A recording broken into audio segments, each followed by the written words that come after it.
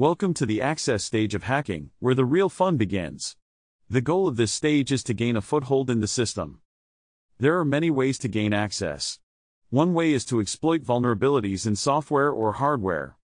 Another way is to use social engineering, which involves tricking people into giving you access. This can be done through phishing emails or even phone calls. Once access is gained, it's a lot like picking a lock. You need to find the right combination of keys to unlock the doors that lead to sensitive information. One common way hackers do this is by using brute force attacks.